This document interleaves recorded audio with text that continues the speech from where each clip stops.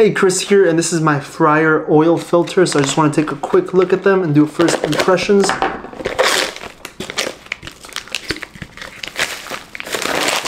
Yes, so far they're actually in another baggie over here, which is good extra protection. But anyway, here's what they look like. They come in a pack of 30, and these are meant to be for oil. Of course, you can go ahead and use it for other things, but the main purpose of this would just be reusing frying oil.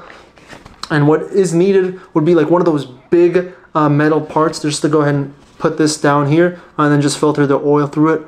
Otherwise, another use I would see for this would just be as an alternative for a strainer. So like if I'm making pasta and I don't have a strainer, which I actually don't have a strainer, I just put the pot over it and use like a little spoon and get as much water as possible. So I can use this for pasta now.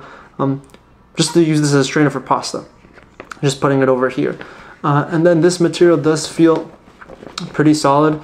Kind of like a very thick paper, but enough for water to go ahead and go through, or oil in this case too. As far as the sides go, this does look like it has been sewn, so it's kind of like woven in a way. But anyway, yeah, that's a quick overview of the oil filters.